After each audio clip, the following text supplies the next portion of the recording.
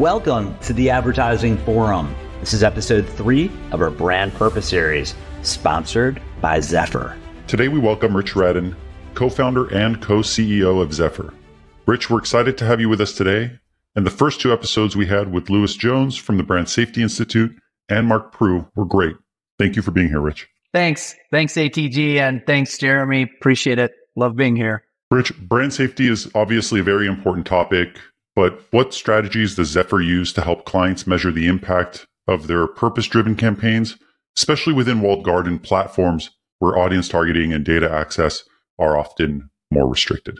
Well, I should say when we first got into the brand safety space, because we're a relatively new entrant into the space from the incumbents and the legacy players that were already working in the space, we came into the space because we knew that walled gardens would be a more challenging environment and a very different environment to build in. And so we recognized this was an opportunity to build something from the ground up that was specific about getting labeling and understanding these walled garden environments correctly and being very transparent with it. And I don't think we could have ever guessed that the brand safety space would go in the direction it has. And what I mean by that is now we have all these LLMs, generative models, foundational models. It's just creating a lot of issues in terms of safety and suitability, and a lot of the platforms are now using for their targeting tools. They're using this AI driven targeting criteria and technology, and so at Zefr we provide complete transparency in terms of where a brand's ads appeared in these walled gardens, and that just becomes increasingly important as we move into this kind of opaque black box space with targeting, with like first party targeting tools. We're a way to give everybody comfort, like, hey, okay, I want the performance because I want to use the AI driven tools that the platform is offering, but I also need to have the assurance that I understand where it's running and if it's safe and suitable. So in what ways does Zefr's, tech solution for media activation and measurement adapted to align with brands' goals in those black box environments where, platform algorithms are also quite challenging, as well as it controls a lot of your distribution? Yep. So our whole thesis was we want to give control over to the marketer and over to the agency, and we want to empower them with really, powerful tools that they could use. And so that required that we build basically from the ground up a new sort of tech architecture. And like I said, we had a lot of experience of recognizing that the legacy players weren't doing it correctly because I think it was YouTube first brought on the open web legacy providers in 2017. And so for years and years and years before we actually came on and became a brand safety and suitability partner on YouTube, we could see the labeling that was happening on the platform and how it was not actually accurate. And I don't think there's a lot of scrutiny over that. I think that's changing now. Obviously, the DOJ is involved in looking into things now, but there wasn't a lot of scrutiny. But we recognized, like, okay, if we're going to build something that's robust and we can be completely transparent, which will be important as we move more to this opaque black box solutions that the platforms offer, the transparency and the accuracy was going to be more and more important. And so that's why, we started building in 2017. We didn't actually launch. It took us 3 years to build the solution to where we felt like it was market ready. And we launched in 2020 with our solution. So that's how challenging it is from a technical standpoint. And look, there's challenges. And I think that brings us into the next question, which is, how do the platforms, challenge or support your client's ability to engage with social and environmental issues that are central to or part of, the brand purpose? Yeah, this is a real push and pull here with the platforms.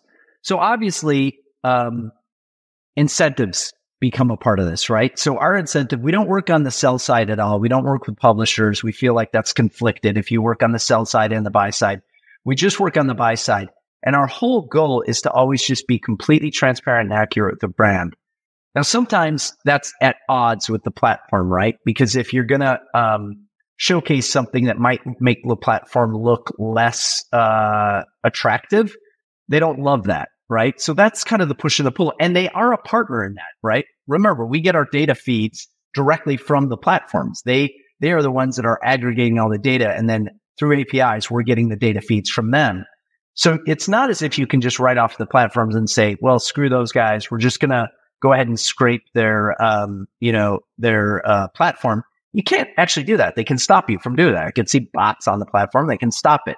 So you need to have a relationship with them. And thankfully, I think we've changed the tenor of the conversation with the platforms where we said, look, guys, we don't mind actually making your platform more safe across the board, not just on campaigns that we're applied to, but across the board. So we're willing to actually give you some of our data signal back so that you can actually use that to ensure that, like, oh, by the way, other brands that would be around that content that might be considered unsuitable, either it's demonetized or it's taken off the platform. So we approached it differently, but it definitely is a partnership between us, the platform, and the brand or the agency. And all constituents are important, and you have to meet them in the middle a bit, and say, we just can't completely be independent and be like, look, we're never going to show you how we label content. We don't think that's productive. So by feeding data back into the platforms and helping the platforms, we think rising tides lift all boats. And that was very unusual when that happened. So for rising tides lifting all boats, and I love that phrase. It's one of my favorite phrases to use. What role does transparency, or sometimes the lack thereof, play in Zefr's goal to support purpose-driven marketing? In other words, positive social outcomes that are taking place within these walled gardens.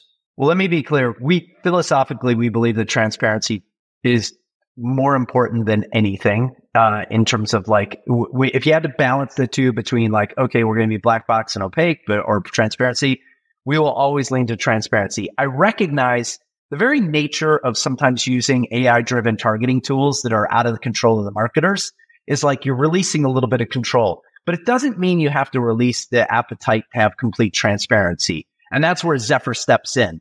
And by the way, that's why the platforms, I think, appreciate, they're like, okay, look, as long as you're going to work with us to ensure that, like, if there is something that's not safe or unsuitable, like we just announced with TikTok, that you can use their first-party filters on pre-bid, and then we will be piping back data if there's anything that doesn't meet the brand's suitability flavor. We'll be piping back that data so they can optimize their first-party filters in real time. And that's the kind of union you get when you're just committed to transparency. I think it's very naive to think that we're ever going to move to a world where people just say, here's a truckload of money. I trust you, platform, to spend it. Give me my performance, and I don't want to know anything else. I just think times are just so challenging with different kinds of content. And let's be honest, these platforms, the reason they're powerful is because they're digital public squares. Anybody can say anything at any time. So it's a literal minefield for brands when they're thinking about like how to reach customers. So because it's a literal minefield for brands, how does Zefr work with those particular brands and those agencies that are repping the brands to actually handle the safety and performance within that ever-growing, ever so fruitful, sometimes overwatered walled garden? Great question. So we work with the brand first and foremost, or the agency with the brand, to understand their suitability preferences.